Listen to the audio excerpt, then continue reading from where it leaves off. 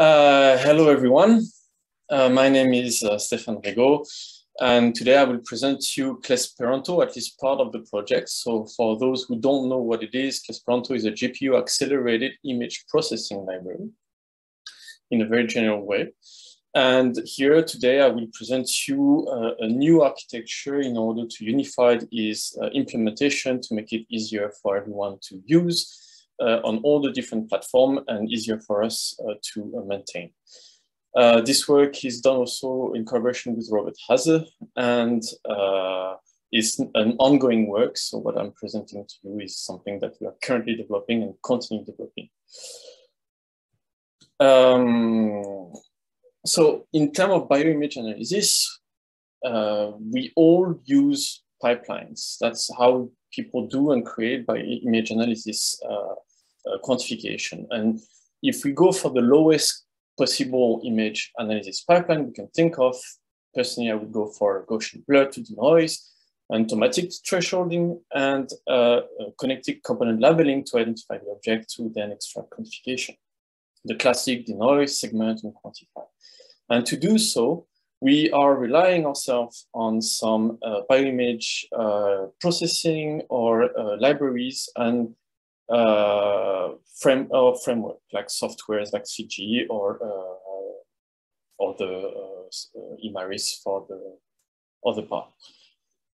And when we try to do the same exactly small pipeline that I just showed you, you will see that for the three examples I took, Fiji macro, MATLAB, and CLIc image with Python, for example, you will have to call either different name of functions to do is the exact same thing, and you will have the use of those functions in a very different way in terms of parameter. Some will take 3 parameters for the sigma for the Gaussian blur, some other will only take 1 and will be an isotropic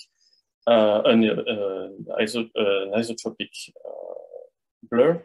Some other in terms of labeling, they will call it analyzed particle for Fiji or labeling for Python.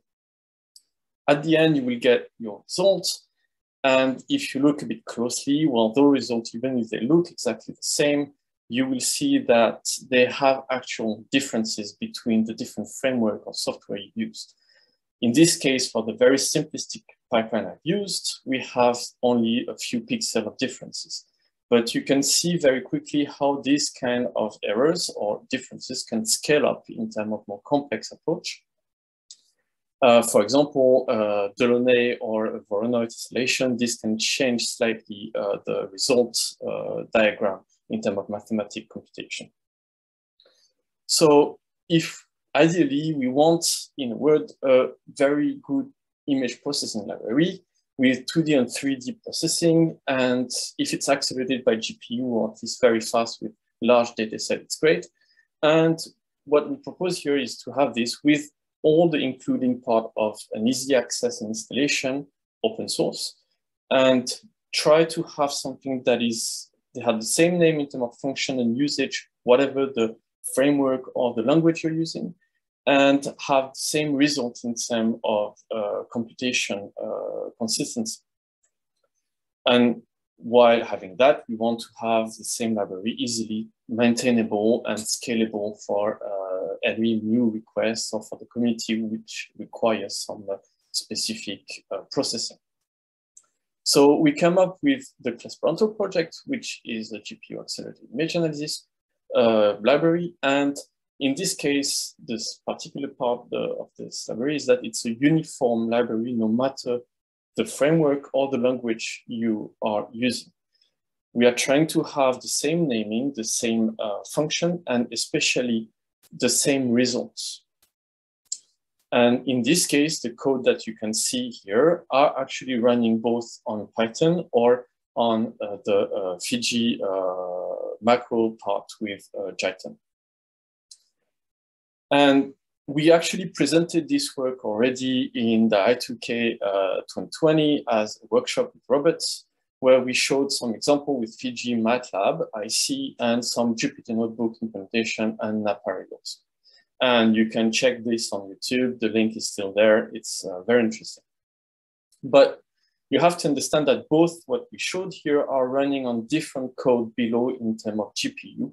and hence are not exactly completely compatible and interoperable. So if we look a bit more into the architecture, this is how it looks like. You can see that both the Python part and the Java part are completely separated, and the computation layer where all the efforts, all the algorithms are coded are on the top of those architecture, where the bottom layer in charge of communicating with the GPU is at the top, and at the bottom, the communication with the GPU is at the bottom. And when with this aspect, we still have this easy access, open source, and consistency in terms of results and naming, but we don't have this interoperability in terms of framework. We require duplicate implementation between the multiple framework, that is between the languages. And in terms of maintenance and update, this is actually a double work or triple, depending on how many language we want to cover. So how to change this? Well, we come up then, we are trying to change the architecture into something a bit more horizontal. And we've created a new backend, CLIC, in C++, because someone previously said that this is very strong and stable and in longevity. And on top of it, we build transition layers, so wrapper, to allow the access of the backend to the different framework and language we are trying to target. And today, we are proud to say that we've managed to do the first transition layer toward Python, and the first one with C++, which is easier because the backend is in C++ and is currently trying to be integrated in the ITK. For the Java part, is planned and is going to come. Same also, the Python is still ongoing, so we are going to be soon integrating it with the Napari structure. And what, in terms of how to use it, it doesn't change since CLIJ. So CLIJ, which is the ancestor of clEsperanto, whatever you use C++ or Python, you will still have to link the library to your script or your program. You will have to push the data first from your computer toward the GPU.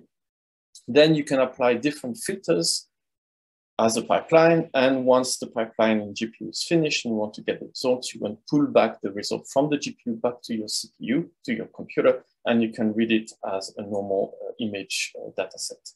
And you will see here that except with the language style and convention that we haven't changed, the naming, the number of parameters are exactly the same. And behind those line of code is the exact same code that is run, whatever you're using, C++ or Python.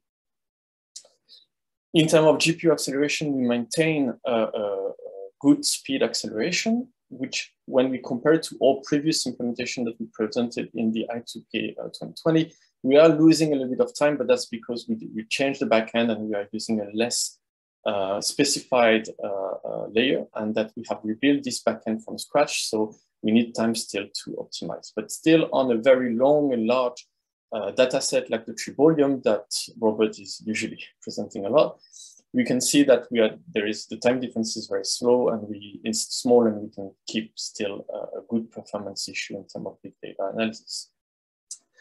And this is where basically we need you. Those two, C++ and at least Python part, are in beta testing or pre-alpha. And it would be great if some of you, at least the courageous part of you, go have a try and break it completely, because I'm pretty sure there are still some bugs, and help us improve it in terms of stability, in terms of what you guys need in terms of operation and filters for you to do the analysis. With that, I would like to thank my team at Pasteur that are supporting me in this effort, and other people who help us shape clEsperanto project into a great open access GPU library. Also, very quickly, I would like to advertise the few coming workshops and symposia that we are organizing with the help of the Chan Zuckerberg Initiative that are going to come end of 2022 in London at the CLIC Institute, and next year, spring and autumn in Paris and Dresden at Pasteur and Physics of Life. Thank you very much, and if you have any question, I will be happy to answer.